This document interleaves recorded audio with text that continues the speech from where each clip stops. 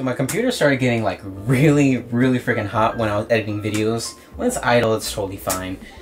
But of course, I'm editing 1080p 60 frames per second videos, and it can get pretty hot. And I always clean it out, you know, because I have animals everywhere, dogs, cats, and so hair gets stuck up in these mesh thingies. And I have an air compressor, just blow out the mesh thingies and sometimes blow out the computer, and it's fine.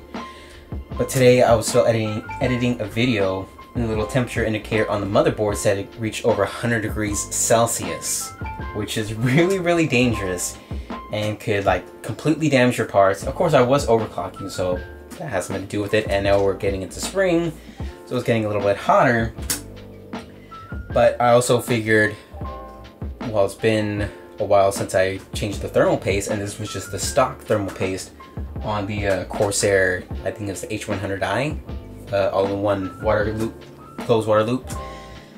So I was gonna take off the thermal paste and put on some fresh, what was it? Arctic Silver 5 for my Series 5 or Generation 5 CPU. I don't think I'm gonna get a new CPU until I guess like Gen 10, honestly. So this really shouldn't take that long. All you're doing is taking off the water block on the CPU, using some isopropyl alcohol. In the 90s is best, because 70s isn't that great. Use the isopropyl alcohol to wipe it off, like with a little towelette or something. Some people say they use rags, like soft cloths, or microfiber cloths. Some people use a little bit of toilet paper. There's just a bunch of different things. But I've been meaning to do a bunch of computer and tech videos lately on my channel, because, you know, of course I always do video games, and I have done some tech videos, usually product reviews. But I used to do a lot more computer stuff, and I'm always talking about computer stuff at work and everything. Sometimes I talk about them on my live stream, I believe. So I wanted to do more videos, just like some regular videos, like a normal PC tech YouTuber might do. Not really instructional videos, although building a computer on camera is usually fun. But I mean just like vlogs, talking about stuff, talking about tech, answering tech questions, busting some common tech myths. And of course, information changes as time goes on. Tech keeps changing, stuff keeps changing. So we're gonna have to keep updating the videos as time goes on. So as you can see, this was the stock thermal compound. Probably not the greatest stuff. I'm just gonna use a little isopropyl alcohol. It's also good for cleaning bongs and stuff. Just a little side note. And then apply some new thermal paste on top.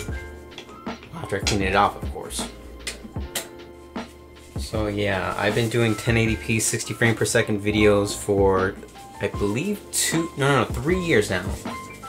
And then I upgraded my CPU at the end of not last year, but 2016. Got an Intel CPU instead of AMD. Went from 8350 to, what was it? 5820K? Yes. So it's still an enthusiast type CPU, but it's the lower end type one. So it's really good, but not that great. And like the new 8800K, I believe, is pretty much as good as this, the 5820K. Lower end extreme processor or whatnot. But my CPU still has better L3 cache, I believe. But when we get to like probably 10K or something, I don't know, whatever, the 10th generation, I think that's when I'll upgrade my CPU, because I would like to do 4K videos, 60 frames per second, but I've edited 4K videos 60 frames per second on this rig, and it takes a really freaking long time because the files are so massive. But like, yeah, you can see like my League of Legends gameplay, those are 4K videos. A couple video game gameplays. I think one of the Bioshocks. I don't know. Anyways, yeah, see, just already got it all off. Trying not to disconnect all the cables to make this as easy as possible. Now I'm gonna apply some more thermal paste.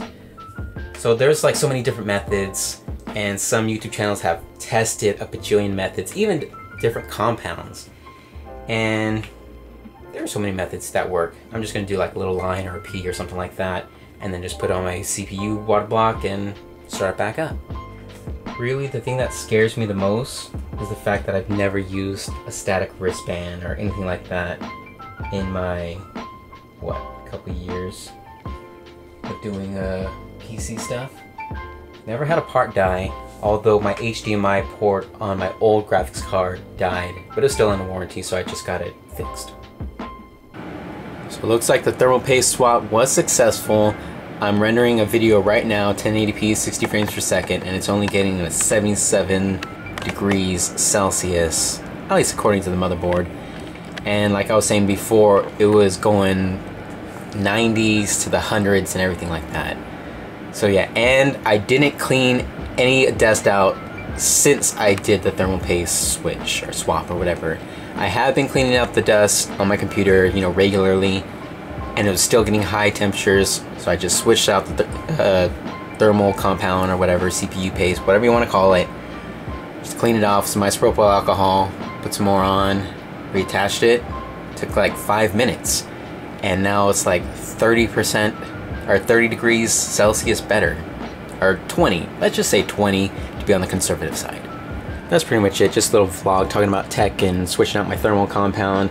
Like I said, I hope to do more vlogs coming soon, talking about tech, PC, myths, and all that stuff. Hopefully, you know, the dog doesn't bark next door, because, you know, that's not my dog. That's the neighbor's dog. He's cool though. He's cool. Anyways, yeah, leave a comment if you want me to talk about a certain tech subject, and subscribe, you know, for more tech stuff and video game gameplay, live streams, and all that stuff. See you guys later.